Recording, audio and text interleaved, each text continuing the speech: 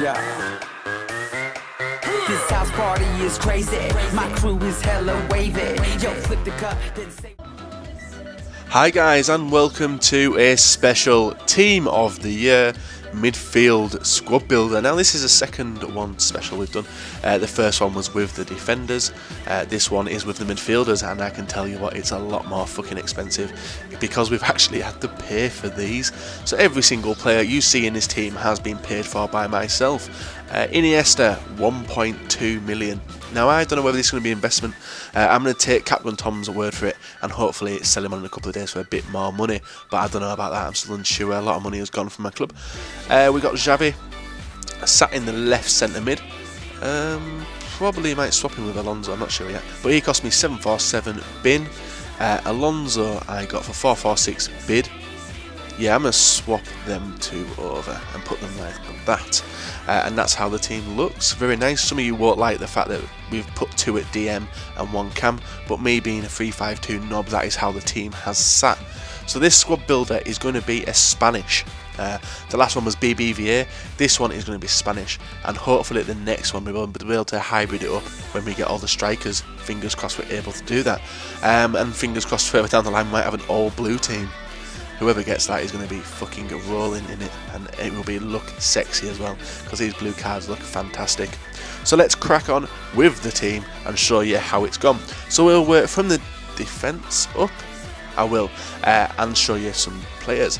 So it's going to be Spanish, it's going to be 3-5-2, and let's set that off.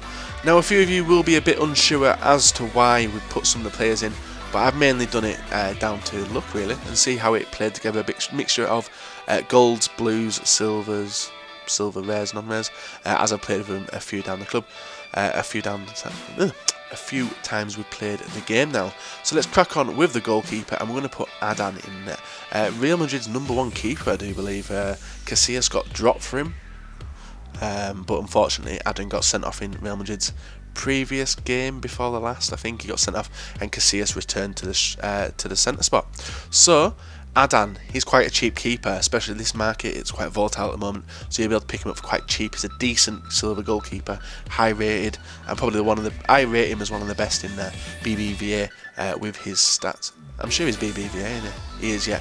Because you get mixed up with Real Madrid and Barcelona having the B teams in Liga Adelante. So let's move up into the defence, and this guy is Ramos. Now we could have got a Team of the Year version, but we did have one which we purchased a couple of days ago, but we did get rid, so we've just got the normal version because he's just as good. Nepo did a decent review of the difference between his Team of the Year and his normal card, and his normal card is good, but his Team of the Year one is exceptional. The stat difference is really nuts. His tackling and stuff. So let's move on to the left and the right. So let's start off with the right centre back, and it's going to be a non-rare silver, and it is going to be Catala, 74 pace defender, 6 foot as well, so he's quite a nippy little player for 6 foot. We played a shed loads of games with him, 28 games, 2 yellow cards.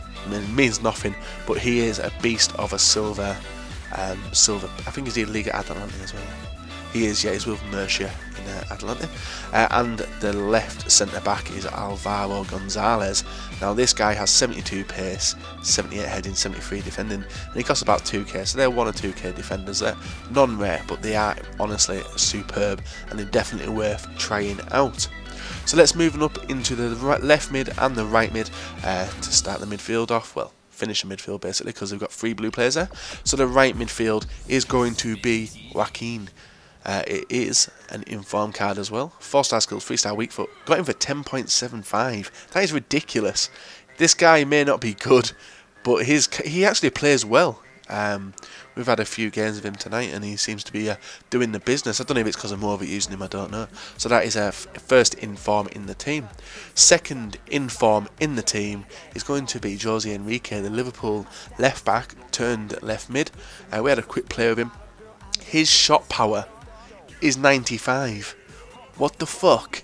So we paid 32k for him, 95 shot power, 85 pace, and 81 defending. So he's not a bad left mid to have there. 3-star skills as well, so he can do a roulette, as I am a skiller.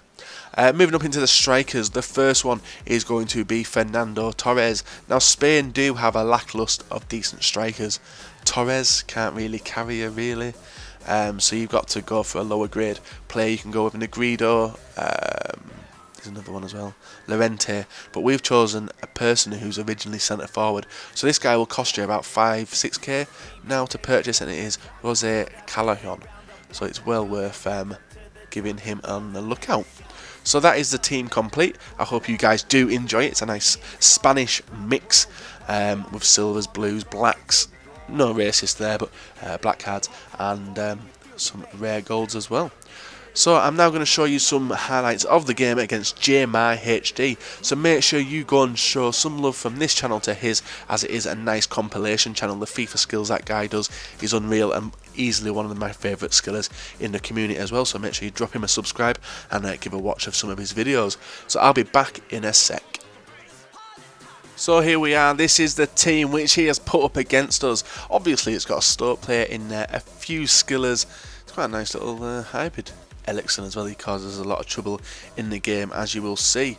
So to start the game off, we do a nice bit of trickery with our man Torres, getting a trip, and then Torres obviously slotting the ball away, giving us a 1-0 lead.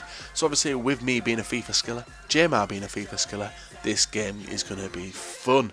So now I was amazed at how he is able to hit shots like this. It's like, what the fuck? Like, perfect long shot every time. And he does equalise there with Elkerson. Sorry about mispronunciation, I know it's going to get hit up in the comment section below, but hey ho. And then boom, for a second time, he goes for another shot with Elkerson. And that goes in as well. So that is 2-1. Jeymar has took the lead. And unfortunately that isn't how it stays. Me being a skiller does pull the ball up.